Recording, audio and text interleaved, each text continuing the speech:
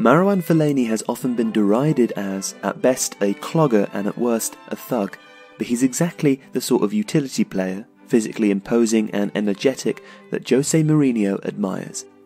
He's been used in a variety of roles across his 4.5 seasons at Manchester United, but under Mourinho in his last few games, he's emerged as an important box-to-box player with specific defensive jobs. Fellaini is currently playing as part of the midfield axis in a 4-2-3-1 that seems to have breathed new life into Manchester United this season. Lining up alongside Nemanja Matic in the absence of Paul Pogba, he plays with flexibility. Matic has a greater responsibility for creative passes. Fellaini, on the other hand, facilitates the movement of other players with short passing, keeping the ball moving so that the more creative Matic or an advanced midfielder like Henrik Mkhitaryan can pick their pass once the space has been opened up. Fellaini is also a significant aerial threat, and United use this, especially as their 4-2-3-1 encourages the fullbacks to get forwards. While Fellaini is involved in build-up play, once the ball is wide and United have the opposition pinned in their penalty box, he often moves forward into the space, with Juan Mata dropping back somewhat to cover the move forwards.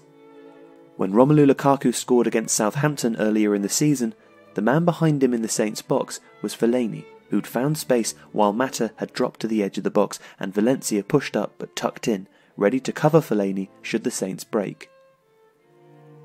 Defensively, this aerial ability is also used. When United's opposition attack down the flanks, the fullbacks push up to press the man with the ball. United's centre-backs try to stay in reasonable proximity to one another, and Fellaini drops into a space between the right centre-back and where the fullback would be, not as far wide, but as the first line of aerial defence.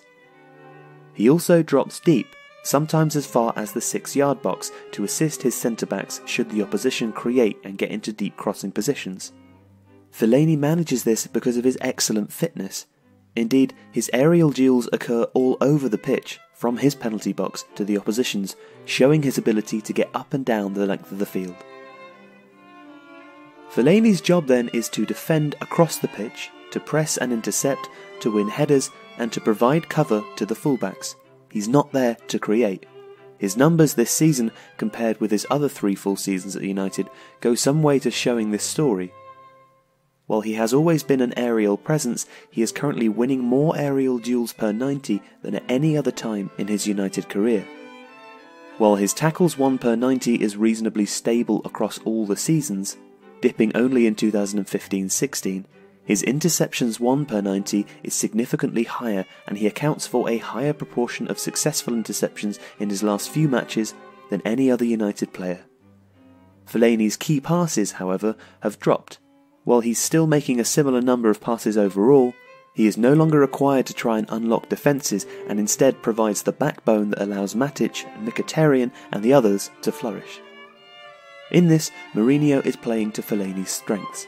He's not going to conjure defence-splitting passes, but he will get up and down the pitch, cover his colleagues, and win headers and interceptions. He's exactly the sort of player that Mourinho admires, and when you look past the reputation, it's easy to see why.